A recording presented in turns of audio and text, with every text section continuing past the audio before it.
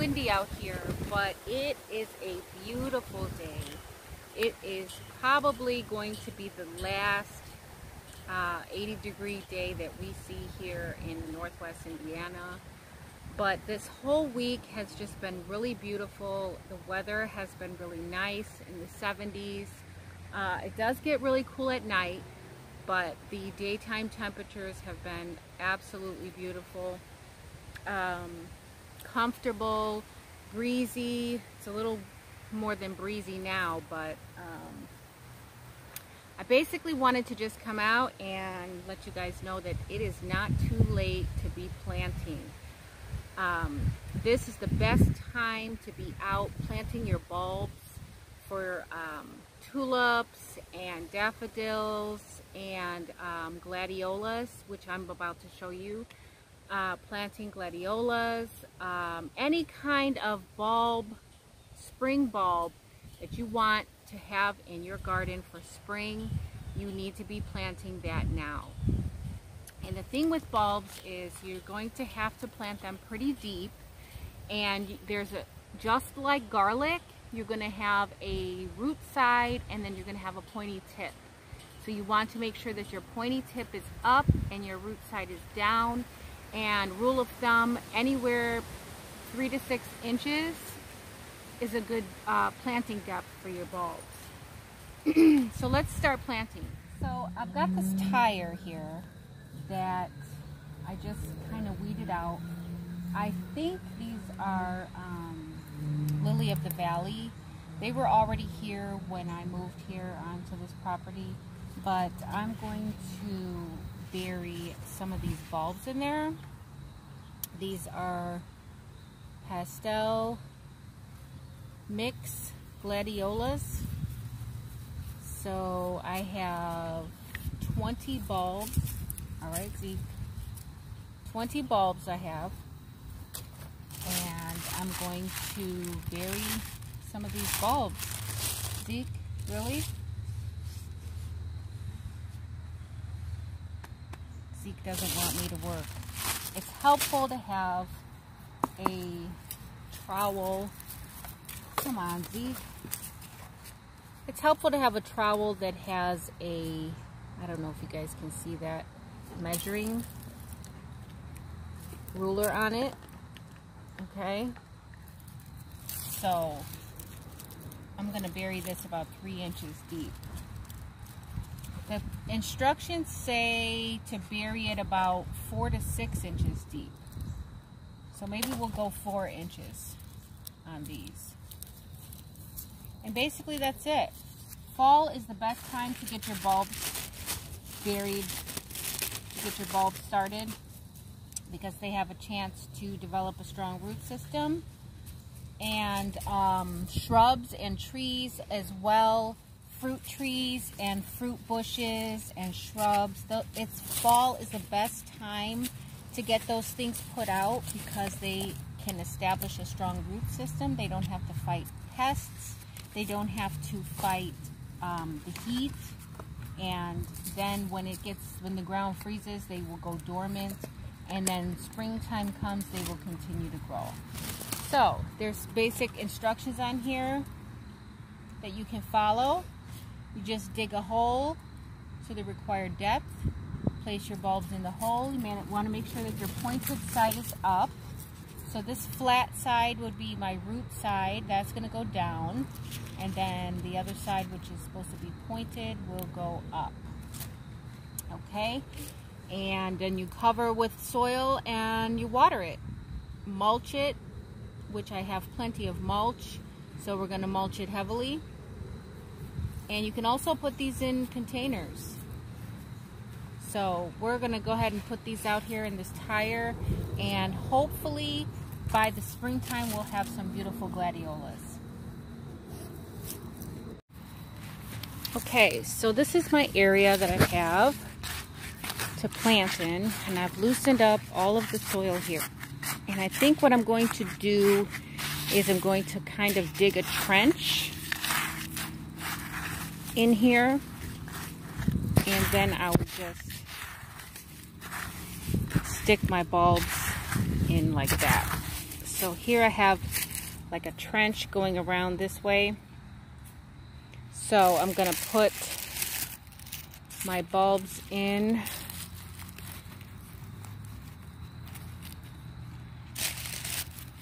You want to give them at least 3 or 4 inches apart and stick them way down in there. Just like planting garlic, pretty much. If you've already planted garlic, then you should be able to plant bulbs.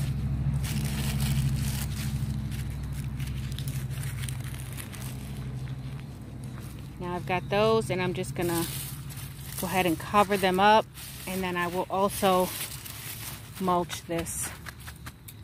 And that's it. It's pretty simple. Now hopefully in the spring I'll have some beautiful gladiolas. Now that we've got some bulbs planted, let's talk about planning ahead. We're planning ahead by planting our bulbs now for spring next year. It really is windy. But I don't want to go in the greenhouse because it's so hot in there.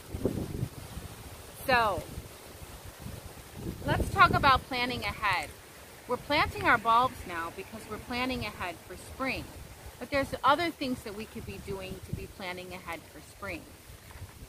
For instance, you should have been making journal entries throughout the season.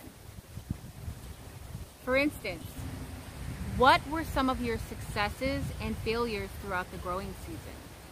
What plants grew best in your climate? What varieties grew best? I'm planning to grow the Melrose sweet peppers again next year, as well as the jalapenos, but I've also decided to add a few other varieties of peppers because I learned this year that I love peppers and my family loves peppers. So I want to grow a bigger variety of peppers. So I've added a few different peppers to my list. One of them was King of the North, which is a huge bell pepper, which we love bell peppers. I use them in almost everything I cook. So a nice big bell pepper is good. I added that. And I also added the habanada pepper because I see a lot of people growing it and they talk so highly of it and you know, like how good it does and how great it tastes. So I've decided to add the habanada pepper to my list. So for growing next year, I've also added a different variety of zucchini because the regular zucchinis I just don't have a very good success rate with. And I don't know why that is. I've tried to grow them in containers and I've tried to grow them in the ground. I did do really good the first year, and I might go ahead and put the squash again in that space next spring. But those are all things that I have put down in my gardening journal. What locations did things do better in? My squash, for instance, I'm talking about the zucchini. I've had it in 3 different places over the past few growing seasons, and it's only done good in one place that I've ever had it. So that, to me, says that I need to grow zucchini in that place. So I've designated that area to grow my squash. Other things like spinach. I cannot grow spinach, or peas for that matter, in the spring. I just cannot do it because it bolts so quickly. But now that I have this greenhouse, that is going to be a game changer for me because I can start those seeds to germinate for the spring, which I'll talk about in a minute. Get your seeds together. Make sure you know what you want to plant for the spring. Get your garden layout together. Are you adding things? Are you taking things away? For instance, I grew the Sweet Million cherry tomato for the first time this year. I normally grow the Sweet 100, but this year I grew the Sweet Million, and I have to say I am very impressed with that variety of cherry tomato, and I will definitely be incorporating that into my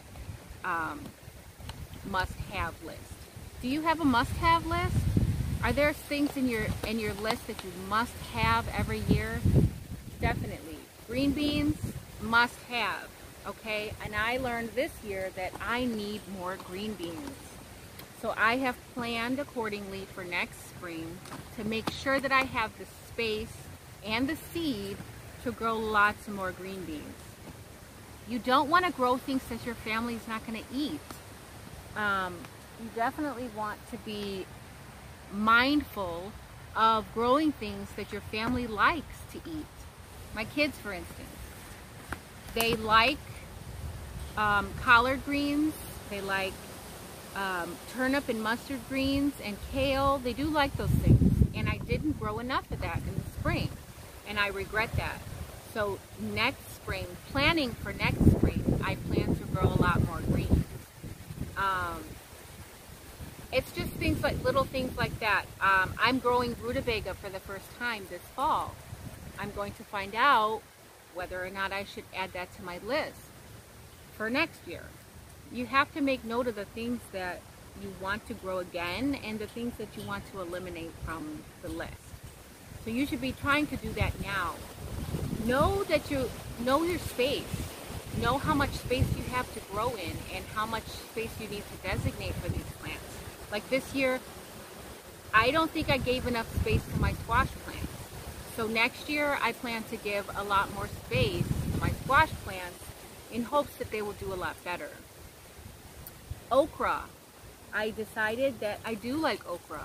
I grew a few plants this year, and while they didn't produce a lot, what they did produce, I enjoyed, and I used, and I cooked, and I even ate a few that were raw. And I actually like okra. So next year, I plan to incorporate a lot more space to grow more okra. It's things like that that you need to be thinking about now for next year, because you might need to prepare an extra space. And the way you can do that, if you don't have a space already designated, you can tarp a space, and then the whole winter that tarp will lay down on that ground. And come next spring, when you lift that tarp up, that space will be ready for you to break that soil up a little bit, put some compost on there, and it'll be ready for you to grow in. But you have to think about those things now, so that while it's overwintering, it can be ready for next spring.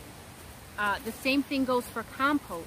If you are planning to have compost ready for next spring, you need to make sure that you're adding the right things to your compost now, so that while it's overwintering, it can be breaking down slowly but surely.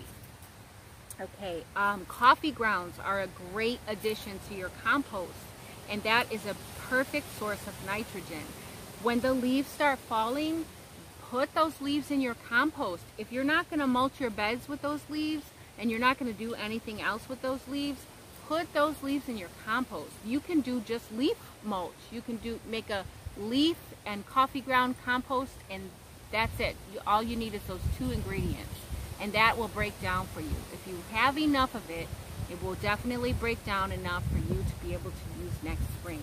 But you have to be planning those things now. I'm going to give you a list of things that I'm going to plant in the greenhouse when it starts to get a little bit colder. Not now, because we're still having a lot of nice weather, and my greenhouse is about 30 degrees different than what it is outside. So right now, my temperature in the greenhouse is reading about 120, okay? And I don't want to be starting any seeds in a 120 degree greenhouse for next spring. So when it starts to get really cool, and I can tell that the fall has really set in, I can plant a few things in my greenhouse that I can plan for spring. I won't be able to harvest them this year, but I can plan for them to be ready for next spring, an early crop for next spring. And a couple of those things, I'm just going to give you a short list. Kale is one of those things. It could sprout. It might sprout, and it might get a few true leaves and a baby greens, but it's going to survive in the greenhouse. And then when spring comes, that plant will be ready to thrive, and I will have an early harvest of kale. spinach, lettuce, arugula, mashi, claytonia, radicchio, radishes, beets, turnips, all of those things you could plant and put those in the greenhouse or under cover, a row cover, or if you want to designate a bed for that, you can do that too. Cover it with leaf mulch or wood chips or like a light straw maybe. You can do that now when it starts to get cold, and that stuff will sprout in the spring. So you have to be planning ahead. I encourage you guys, don't stop planning, don't stop gardening, don't stop dreaming about what your garden can be.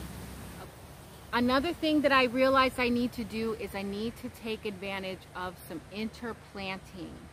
I didn't grow enough herbs this year. I always grow basil, that's a given, because I always throw basil in with my tomatoes. It's like a habit.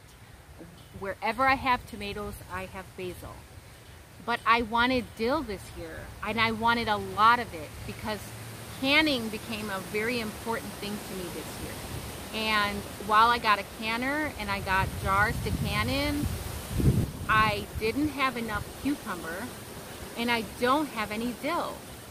So those things are important to me. I plan now for next year that I need to grow a lot of dill. I want to grow a lot more pickling cucumbers, and I want to grow more herbs. And I learned another thing this year. I learned that parsley is really good for deterring pests, whether it be insects or critters. Parsley is really good for different diseases in your plants. It's just really, it's an all-around good herb to have in the garden. And I have never grown parsley. I never felt the need to grow the parsley. My camera's shaking. It's really windy out here. So that's another thing that I plan on incorporating in my spring garden for next year. So there are a lot of things to think about. There are a lot of things that 2020 has made me realize that I need to do in the garden for next year. I plan on doing a lot more preserving. I plan on doing a lot more growing of things that my family likes to eat, and just becoming a lot more sustainable. I incorporated the rabbits for the manure, for the compost, for the amendments in the beds. So I'm really excited to see how that is going to make a difference in the garden. And I've started a worm bin, and I'm really excited to be able to have worm castings and rabbit manure, and not to depend on any type of fertilizer. And that's important to me. You have to realize what's important to you and what is your goal for your garden. What is your goal for growing? Why do you grow? What do you do it for? Do you do it because it's therapy? Gardening is therapy? Do you do it to feed your family? Do you do it because you just like to give things away? I love to give things away. So sometimes I grow things that I don't even want. Like all those tomatoes that I grow, we don't eat tomatoes like that. We just don't. I grow them for the green tomatoes, but once they start turning red, we hardly ever use them, so I give them away. And I enjoy giving them away. It's not a big deal for me. But you have to know what your goals are for your garden. You have to know your limits. That was another thing that I learned this year, and that I've always known, is that I don't pay enough attention to my limits. I really hurt my back. I was lifting the fruit pots out of here, and lifting it was not a problem. It was heavy, and I knew it was heavy, and my back was already hurting when I lifted it. But it was when I went to set it down, that's when I felt it. And I went down like a ton of bricks, and I couldn't get back up. And I realized that I have to listen to my body, and I have to listen when my body is telling me, no, You've met your limit. It's enough, it's enough. But I want to keep going and going and going. So you have to know your limits. Some things require more attention than others. And you have to realize whether or not you're going to be able to give the attention that's needed to those things. Like, for instance, that white moth, that white butterfly moth, that thing is like going to be the death of me, because I cannot stay on top of spraying neem oil and trying to pick those little green caterpillars off. That really just drives me crazy. And I don't like to see my plants with holes in the leaves. It just really, it's very discouraging.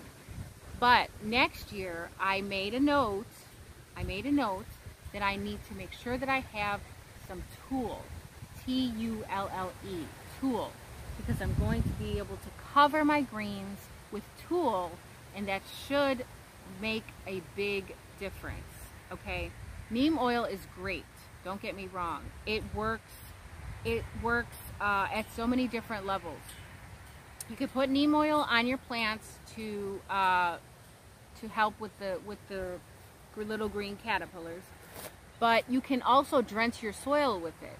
If you plan on overwintering any crops, if you plan on bringing plants inside, you don't want to bring any bugs in or any kind of fungus gnats and things like that. So you want to make sure that you somehow sanitize your soil. You can do that two ways. You can drench your soil with neem oil solution, which will prevent any bugs from the larva hatching or anything overwintering, okay? Because believe it or not, you can have things in your soil that will go dormant for the winter, and spring those things will hatch, and you don't want that. So you can drench your soil with neem oil, and that will get rid of anything that you're afraid of overwintering or anything that you don't want to bring into the house, okay? You can also do that with the peroxide solution, and it's 3% hydrogen peroxide. I believe it's a tablespoon or maybe 2 tablespoons per gallon, and you can drench your soil with that. I'll link it in the description, the exact recipe for that, but that will work too to sanitize your soil. So I just want to encourage you, it's October, and some places it doesn't feel like fall, some places it does, but it's not too late to start planning. Now is the time to start planning for next year. So guys, I just wanted to encourage you guys to plan for next year. Things that might not have done good this year. Maybe you've gotten discouraged, or you know, we had a really bad season with squash bugs. I was really discouraged with my squash this year. I pretty much got no squash. So next year I plan to plan accordingly ahead of time in case we do get a squash bug infestation again. Same thing with Japanese beetles. This year was the first time that I've ever seen a tomato hornworm in my garden. Other people might see them all the time or have experienced, you know, run-ins with these things all the time, but I haven't. So there's a first for everything. The seasons change, the climate is changing, different things are affecting our gardens every year. So you have to try to plan ahead.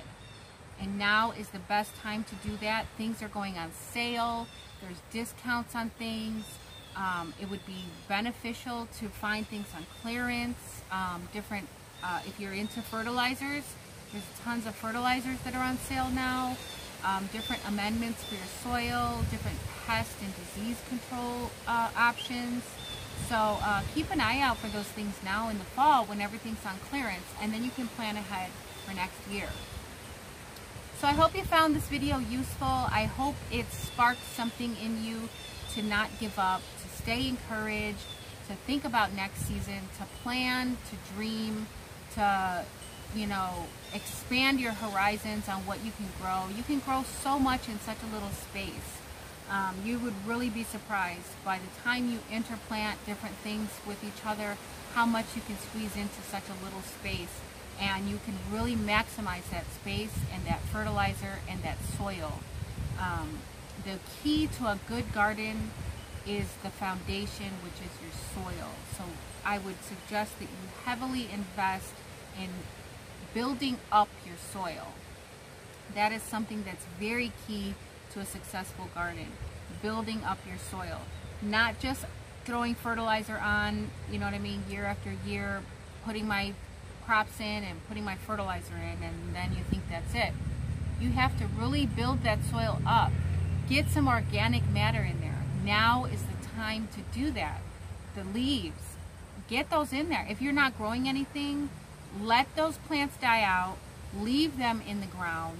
They can feed your soil. That organic matter will break down. It'll become food for your worms. Your worms will eat those plants and decompose them, and then they will feed your soil as well with the worm castings. There's so many ways that you can amend your feed your soil and build your soil up by just throwing coffee grounds in there from time to time. It takes a little effort and it takes a little time, but it's worth it. Your soil is worth it, because the more you give back to your soil, the more your soil gives back to you.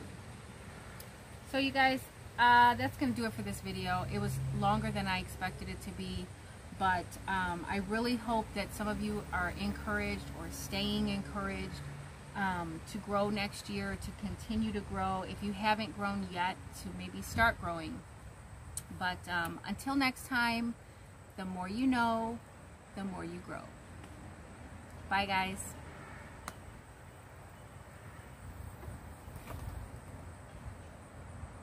What's up, Zeke? Hey, boy.